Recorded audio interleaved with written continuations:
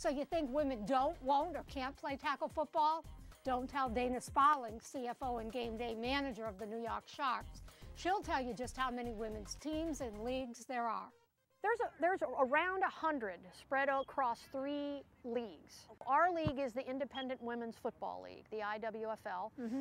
They have been around since 2002. And then there is the WFA and I can't remember the acronym for the other one, but it's a Women's Spring Football League, I think it is, so WSFL. I think is what it is. Tell us about the role that you play within the Sharks organization. I've played several roles. I've been with the Sharks since 2001, where I started as a player for 4 years. I was 37 when I found out about it. So I looked at my watch literally when I heard about it, and the clock was ticking, and I ran out there and I tried out and made the team. But during that time, I got involved with helping run the team. All of the people who run it are volunteers, and it's love of the game, it's sheer passion.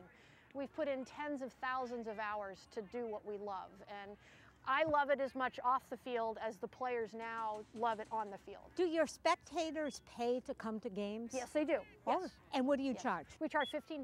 Wow, that's good. Yeah. Well, that's progress. For the New York area, I mean, we've been charging that for about 8 years now. So, and then they don't blink at that amount in New York. In other smaller markets, say maybe down in North Carolina or something, they charge 10.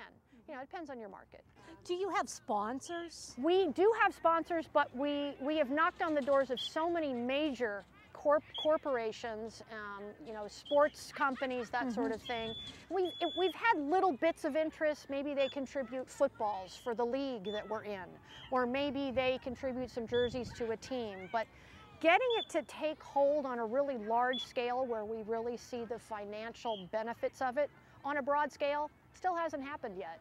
So the women have to raise money to play, our players. So they go out and they knock on doors of businesses, and we offer advertising in various forms in exchange for whatever they may pay that player.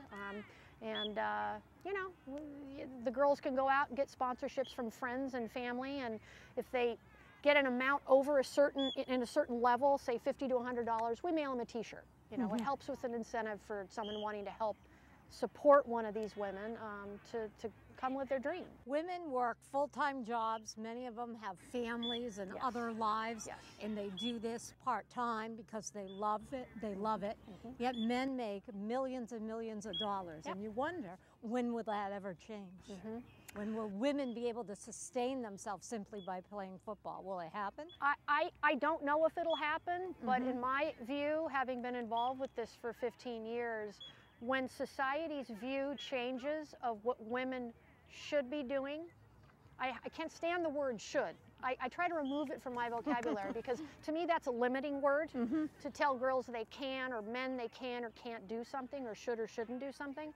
But I think once we can start getting more of the message out to teaching girls they can do anything they want to, and getting society to embrace the idea, I think embracing the idea of women playing such a hard-hitting contact sport is where the problem lies. Oh, yeah. And I that think takes you're right. a while to change that. This excerpt is brought to you by the Massachusetts School of Law, the leader of reform in legal education and the leader in multimedia education for the public. To view the full interview and for a full listing of MSL's programs, log on to mslaw.edu.